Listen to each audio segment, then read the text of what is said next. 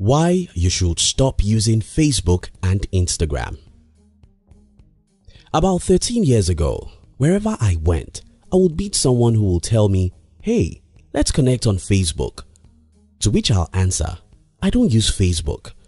One day, I asked one of my friends to tell me about what they were doing on Facebook, and he told me that you can connect with your friends and chat with them anytime. That didn't seem like what I wanted to do with my time, since I was crazily busy trying to build a business from zero. So, ignored all the pressure to join the social media bandwagon. However, one day I met a man who let me know that I could promote my business on Facebook. Wow, now I have gotten a reason to join the Facebook, and so I did. When I first joined Facebook, all I did was to post something about once or twice a month. Later, it became weekly, and before I knew it, posting something on Facebook became a daily addiction. But that wasn't the worst. The really worst thing was that after I posted something, I would have to check back almost every hour, each session costing me 10 to 15 minutes.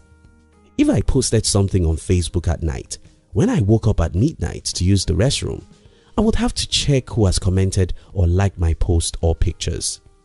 I knew that I was lost. Right in front of me, I could see my self-esteem going down so fast.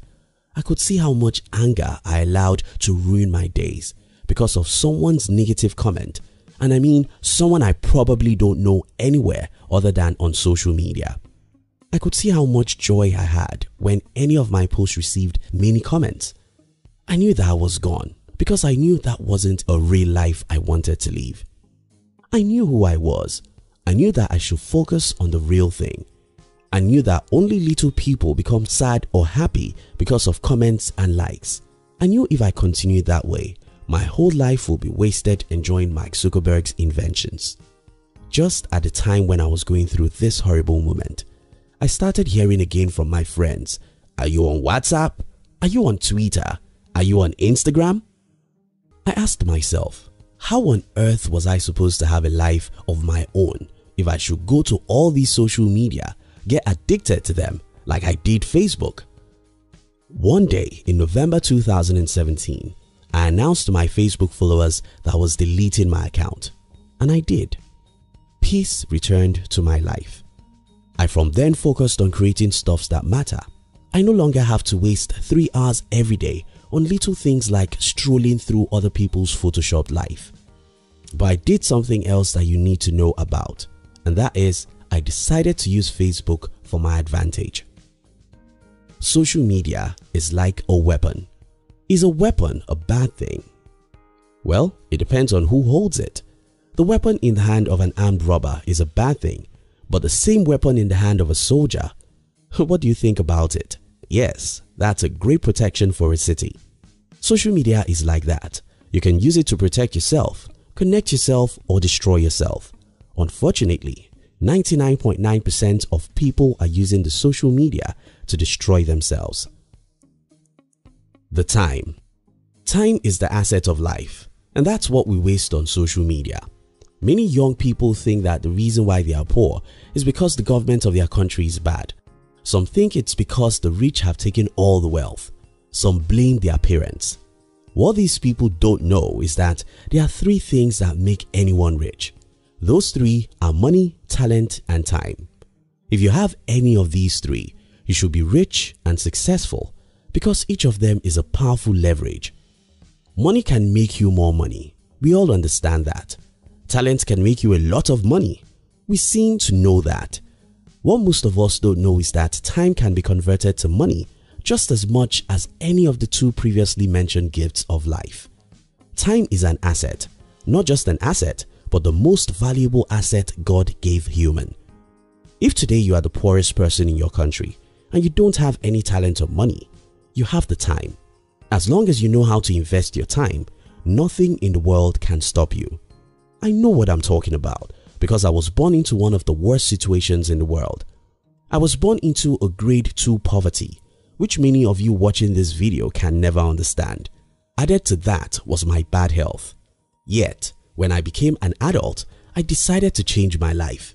I decided never to have any hobby. no time-wasting activities. I found my pleasure in reading, learning and trading stuff. Today, I'm more successful than most people I know who had better backgrounds. The difference is not the talent or rich parents. The difference is how we invest our time. According to some study, an average American spends 11 hours every day on different media. I hope that study was intentionally exaggerated. So, let's for a moment agree that the study was exaggerated. So let's cut the time to half of what the study says. Then we'll get over 5 hours.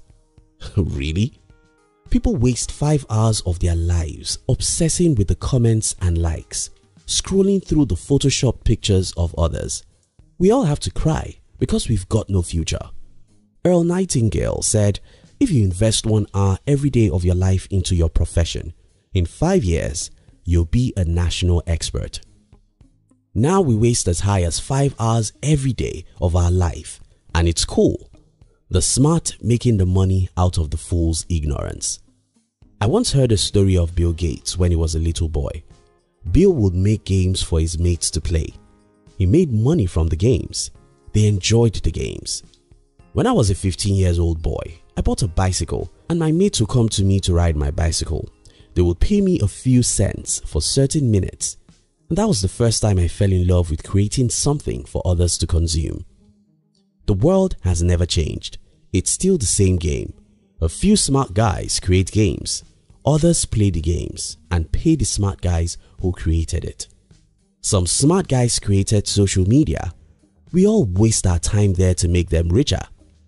The game and social media creators become billionaires, while the game players become poor and poorer because they are busy playing games instead of creating one. Everything you are enjoying today was created by someone, and you can be sure that the guy who created what you are enjoying is making money because you are enjoying it. You may not understand how he makes the money, just as most people don't understand how Zuckerberg makes his billions, but you can be sure he does make a lot of money off of your time. How I use the weapon right. After I deleted my Facebook profile, since I have no other social media presence, I am no longer on any social platform. Instead of using the social media to ruin my life, I decided to use it to make money. I created a Facebook page and started promoting my business massively on social media. At the time, I was spending as high as $3,000 every month on social media ads, and I was making back 100% return of my investment. It's a cheat. It's gold. It's almost free money, and that's what I prefer to do. Today, my company's boat has about 166,000 subscribers, and I've made more money on social media than any individual I know. As I make this video, I'm secretly working on massive thousands of dollars social media campaign. When we launch, it will be one of the biggest cash cows for us. But is it a sin to use the social media? Not at all. Social media is a powerful tool. The only problem is that human nature is too weak to know when to say no. Whatever we do it until it hurts us, and even when it hurts, most times we don't have the strength to turn back.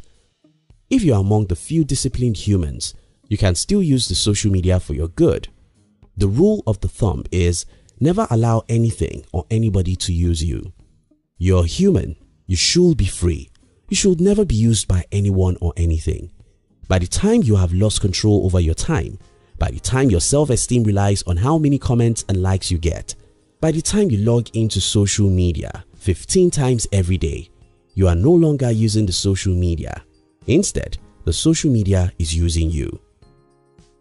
If you find yourself at a junction where social media is using you, I advise you to stop that like I did and look for ways to use social media instead. Learn how to use social media to promote your brand. Learn how to sell your products or services. Stop being a game player. Make the game. Stop being a mere social media consumer. Create something and sell to other consumers.